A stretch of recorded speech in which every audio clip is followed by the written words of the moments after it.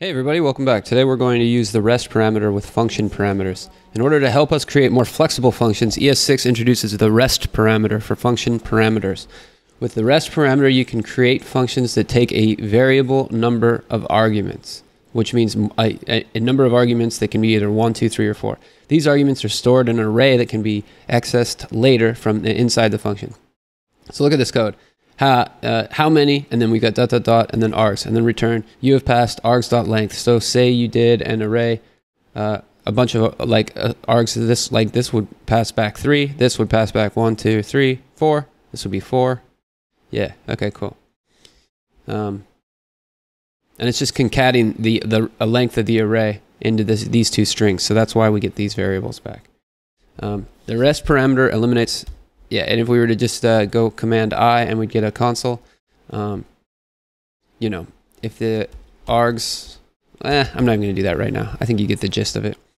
The rest parameter eliminates the need to check for args array and allows us to apply map, filter, and reduce on these parameter arrays. These are very, very useful array tools that you'll be using in the future. So modify the sum using the rest parameter in such a way that the function sum is able to take any number of arguments and return their sum. Cool.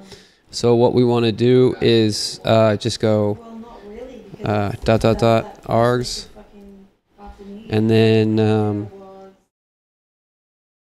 args.length. Oh well, we don't want args to be here. Args.reduce. We don't want to set args inside at this point. And then, oh look, it's already done it here. It's returned 6. So yeah, if we run the test, I think that should pass.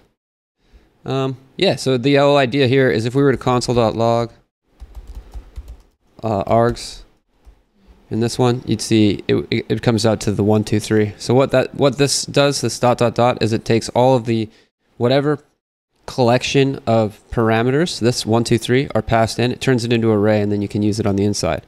And then we do that array, and then reduce is just a function which just basically, well, we'll go into that more in the future. I'm not sure that you really need to understand reduce at this point.